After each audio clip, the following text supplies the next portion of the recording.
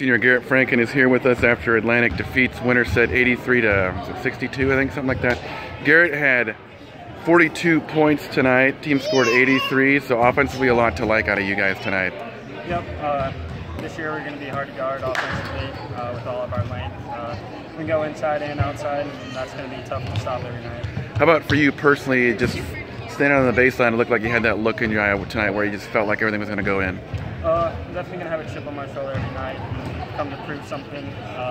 Tonight my shots are falling, and it's kind of a surprise because this week I wasn't really shooting well, and at night Coach Jenkins would help me adjust my shot. I was kind of fading away, and he made a big adjustment, and that helped a lot. How much of that stretch in the second, you scored 8 in a row and 2 of them were from long range, how much did that get you going?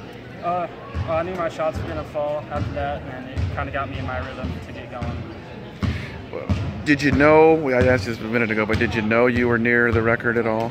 I didn't, but I knew that I had a lot of points, and I was in a rhythm, and I just kept shooting. How about defensively? I imagine you guys talked about that between the first and second quarter. It seemed like you guys picked up your intensity on that end of the floor in the second.